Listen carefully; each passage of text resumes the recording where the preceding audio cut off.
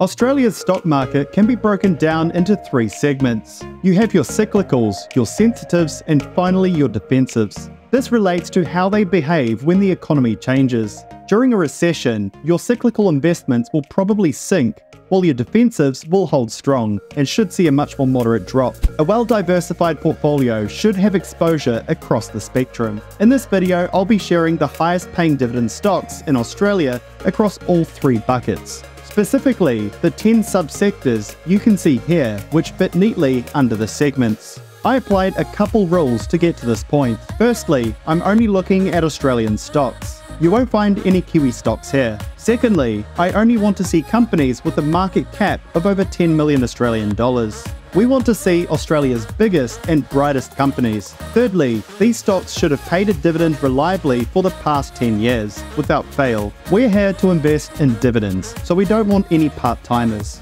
And finally, I've filtered out any companies that have seen their stock price fall by more than 10% over the past year. Dividend yield traps are nobody's friend here. So let's kick off with our cyclical sectors. These guys are seriously affected by the state of the economy. When the going's good, expect them to soar. When the going's bad, on the other hand, these guys will feel the pain quickly. We have three subsectors here: basic materials, consumer cyclicals, and financials. In the basic materials space, we have 5 companies. The world's second largest mining giant, Rio Tinto, takes out the highest dividend yield at 6.21%. It is currently trading near its one-year lows, but its dividends have been reliable for several decades. With a market capitalization of $173 billion, it is among the most valuable companies on this list. Second in the basic materials space is the fertilizer and explosives giant, Incitec Pivot, with a yield of 3.06%. They've seen steady growth in their stock price this year on the back of healthy financial performance. They have a $6 billion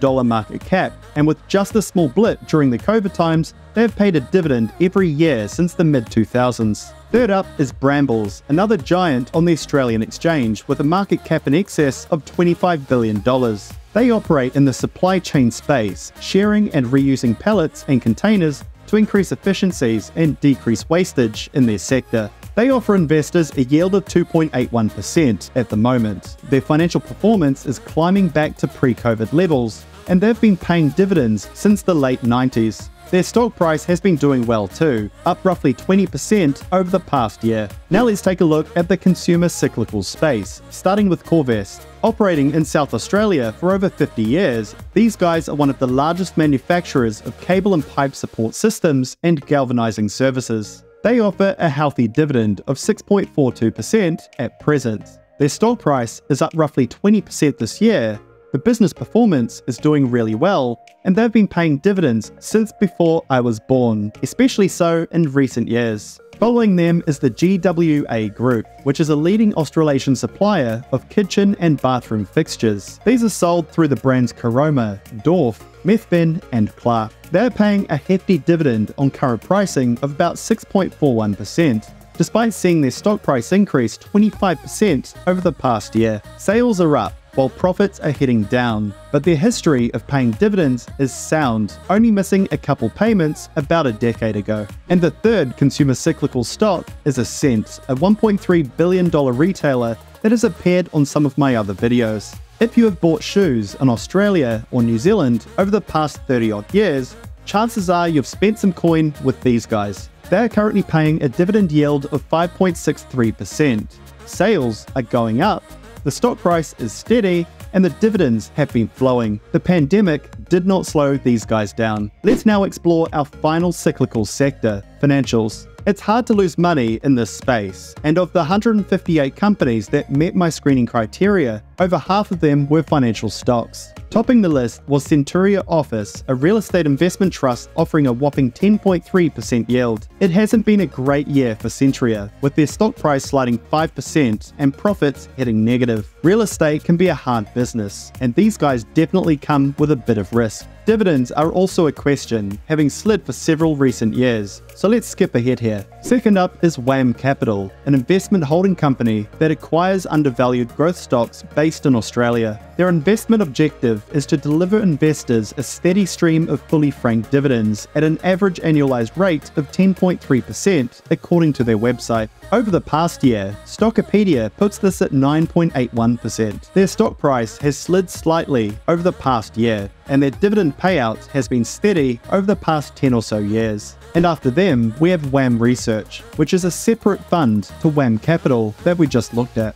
It isn't clear from their website what the difference is between the two, but their dividend yield still stacks up. Their website boasts a 9% dividend yield, but over the past year, Stockopedia puts this at 8.55%. Their stock price has held well over the past year, and its dividend payout has remained steady, increasing over the past decade. But that's just the cyclical segment. Let's now go to the other extreme, which is the defensive sectors. These include healthcare, utilities, and consumer defensive stocks. Whether the economy is doing well or poorly, their customers still need to spend on maintaining their health, keeping their utilities going, or buying groceries, for example. A handbrake in the good times, a lifeboat during the bad times. So let's first take a look at the healthcare sector, starting with Vita Life Sciences. Vita is a vitamin manufacturer with 3 leading brands in Australia and Asia, including Vita Health, Vita Science, and Herbs of Gold. They offer investors a current yield of 4.19%, even on the back of a 45% appreciation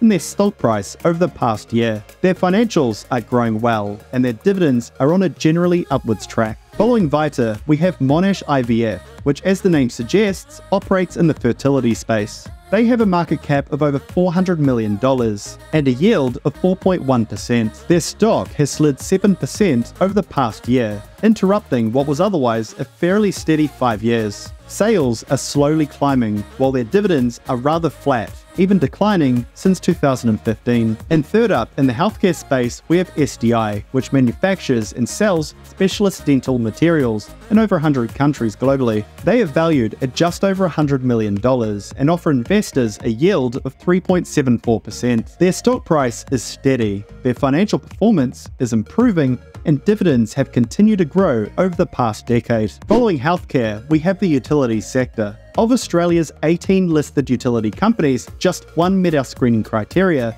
and that is AGL Energy. AGL is one of Australia's 3 largest power retailers, involved in its generation and retailing to residential and commercial users. Offering a very healthy yield of 5.28%, a steady stock price, but temperamental profitability, AGL has consistently offered dividends since the early 90s. The past few years have been a bit rough, however, but they look to be climbing back to their pre-pandemic heights. Consumer defensives offer us a bit more variety, with Shine Justice at the top of the list, offering a dividend of 6.75%. Shine is a holding company for a stable of legal firms, as you can see here, and rain or shine, lawyers will always be busy. Their stock price has seen a recent surge over the past month. However, their financial performance has slid over the past couple years. Their dividends are on an upwards trajectory, however, though we should be cautious as the company's performance has not been great of late. Next up is Rice Growers, a common stock to appear in my dividend videos. They offer a dividend yield of 6.29%, and as their name suggests, they sell rice. If you've seen this brand around, then you know them. Their stock is a racehorse. Their financial performance has been exceptional,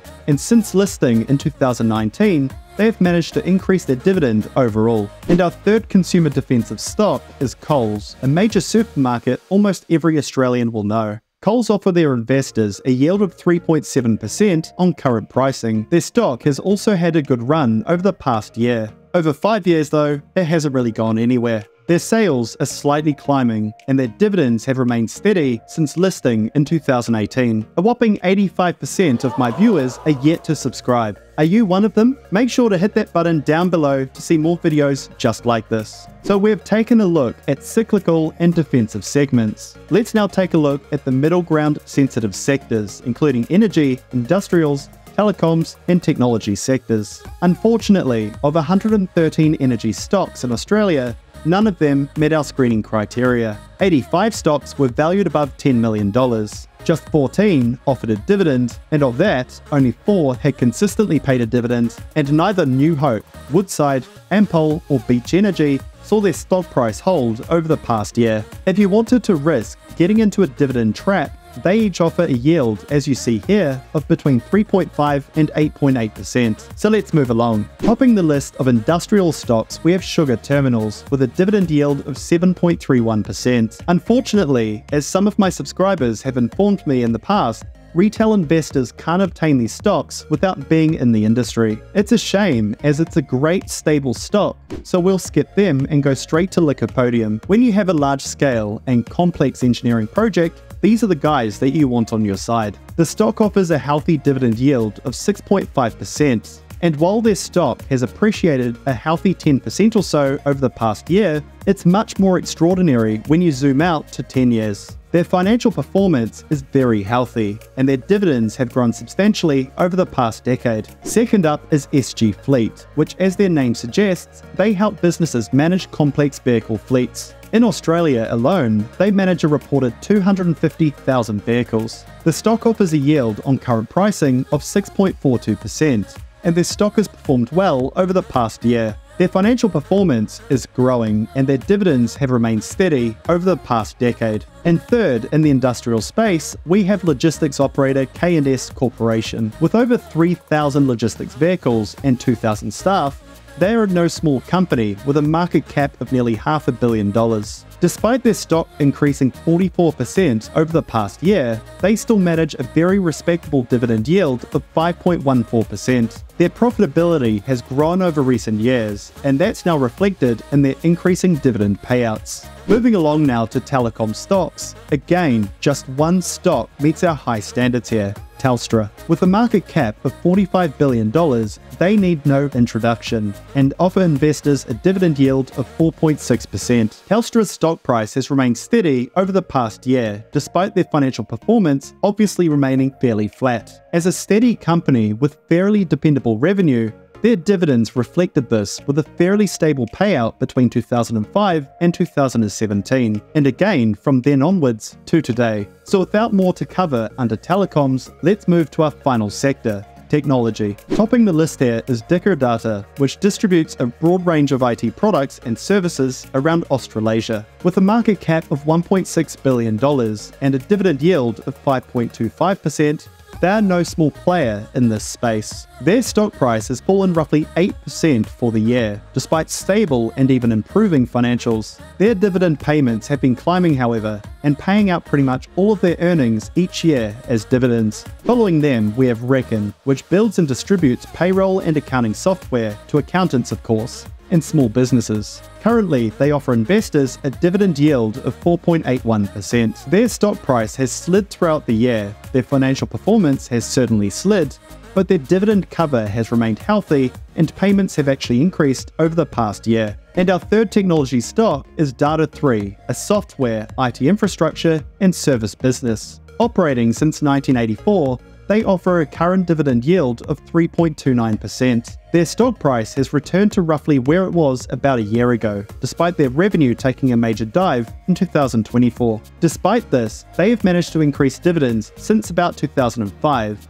and their cash and equity position has remained steady throughout this. If you like the software that I used in today's video, please make sure to check out Stockopedia down below in the pinned comments. Using my link, you'll get 20% off, and you get access to a free trial as well if you want to try them out first. Thanks for watching, and I look forward to catching you on the next one. Cheers.